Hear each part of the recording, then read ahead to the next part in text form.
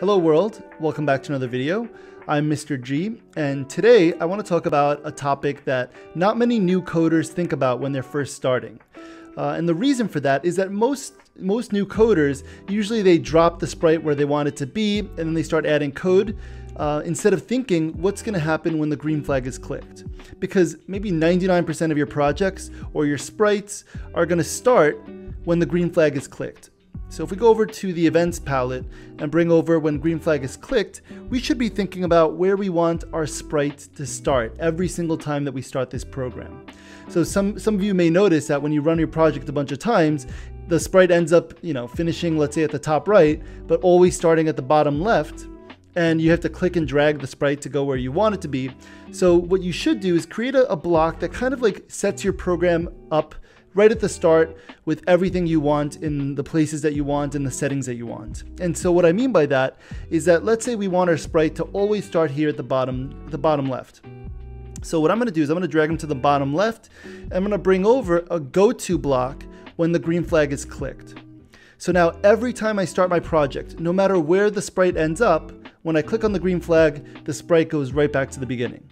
So that is the first tip I want to give to you. And make sure that you use that for almost every sprite. The next tip I want to give you is to make sure that you show or you hide your sprite right at the start.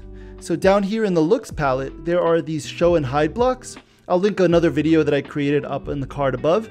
But you want to make sure that your sprite, like let's say for example, when you finish the project, it ends up disappearing.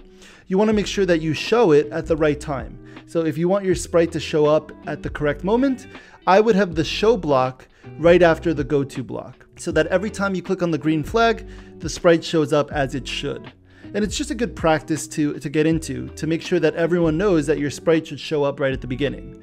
Or you may have a sprite, let me create another sprite. So you may have a sprite, let's take this bear right here. This bear, we want to make sure that when we start the project, he doesn't show up. So what I could do is go to the events palette. I want to make sure that my sprite goes to let's say the bottom right. So I'm going to drag him there, just like I did for the cat sprite. And I want to make sure that when the project starts, this bear is hidden, so he doesn't show up. Maybe what I'll do is he'll show up after 5 seconds. So I'm going to add a wait block here, and after 5 seconds, then he shows. So now when I start my project, you'll see the bear disappears, the cat sprite is there because we do have the show block, and after a few seconds the bear does reappear. And every single time I run my project, this is how it will work. Now normally you don't really want to time your blocks to show up like this.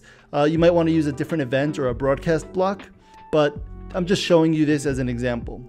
The next thing I want to talk about is point and direction. Some of you will have sprites that are aimed in a specific position or in a specific direction. So you want to make sure that if you want your sprite to be, let's say, facing the right or pointing towards the right, you also have the point and direction block in your script. You might even want to have that before the show so that your sprite is facing the right place. Let me just show you. Let's say, for example, I want the cat to be facing up. So I'm going to point in direction to 0 and then show up.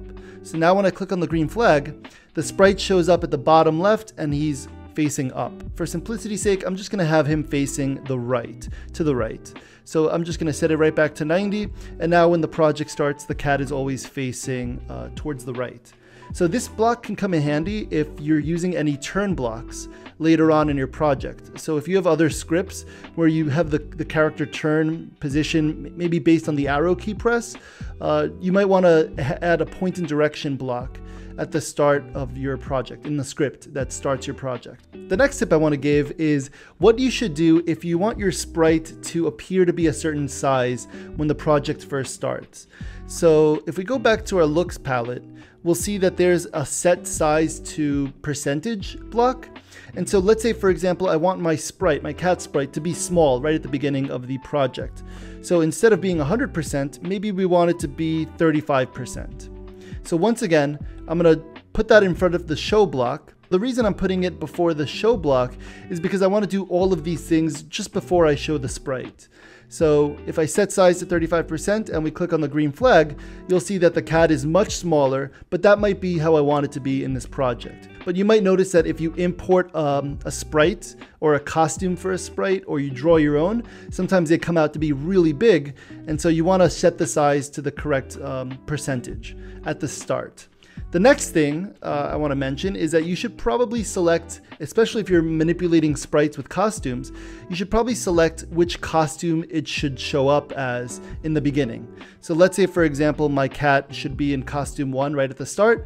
I'm going to select and I'm going to explicitly state what costume it should be right at the start.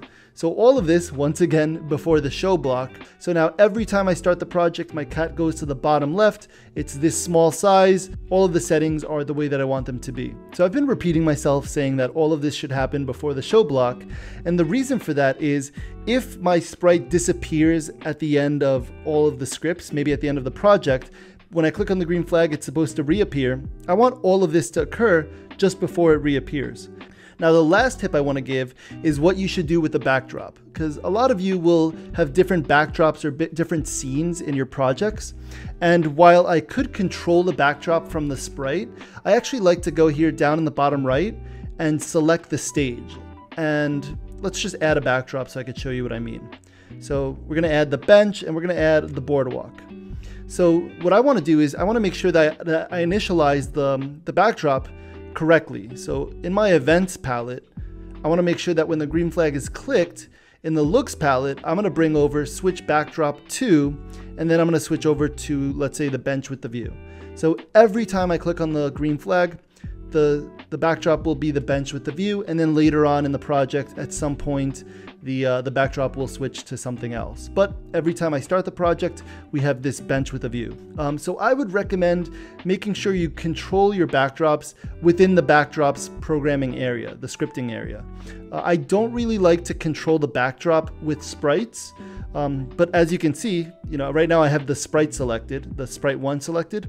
I could control the backdrop switch here, like right here at the top, but I really don't recommend doing that. I would recommend adding the code in the stage. So going down here to the bottom right, selecting it and making sure that you're putting all of that code for the backdrop, keeping it right here. And the reason for that is that, let's say you have 10 sprites and each sprite is controlling the backdrop, you're gonna set yourself up for bugs and having issues in the future where, maybe 2 sprites are trying to change the backdrop at the same time and you're not sure why one's showing up and the other one isn't. So I like to just keep everything for the backdrops in the backdrops or staging area. And just in case you didn't know, you don't have to put all of your code on this when green flag is clicked script. You can create multiple scripts that run in parallel. So when the green flag is clicked, you can just bring in a whole bunch of these events and have different things happen at the same time when the green flag is clicked.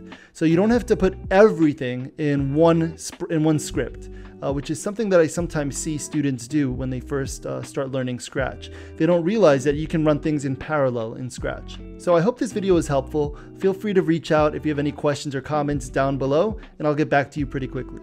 If you learned something new, I'd also appreciate it if you give the video a like or a thumbs up, and subscribe if you haven't already so you could catch the next video when it comes out. I will see you next time.